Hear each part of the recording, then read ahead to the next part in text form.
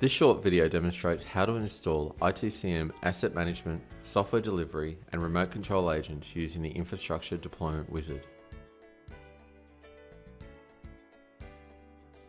In the DSM Explorer, drill down to the Control Panel, Deployment, and click on the Infrastructure Deployment Wizard. In the right pane, click on the Next button at the bottom right of the page. In the Job Type page, select the Deploy Software to Target Computers option, enter the desired job name and click Next. In the Payload page, scroll down and select the CA DSM Agent plus AM+SD+RC plugin and click Next. In the Target Criteria page, select the Deploy to Specific Computers option from the drop-down list.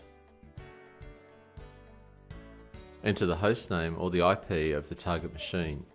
You can use commas to enter multiple computer names or IP addresses. Click Next. In the Target Selection page, click the Scan button. Once you see the machine name under the discovered computers, select the machine and click Next. Click on the arrow pointing towards the right. In the User Credentials pop-up window, enter the target PC's administrator credentials and click OK.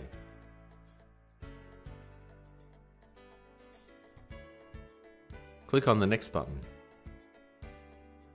In the Agent Configuration page, make sure that you enter the name of the scalability server to which this agent will be reporting to and click Next. Confirm the settings in the Summary page and click Finish. To keep track of the deployment job, click on the Deployment Job Status section and double-click on the name of the deployment job you created. You can see that the package is prepared for transmission and the status is set as posted. Then it moves to the next phase, that is, deploying primer. Then it starts the package transmission.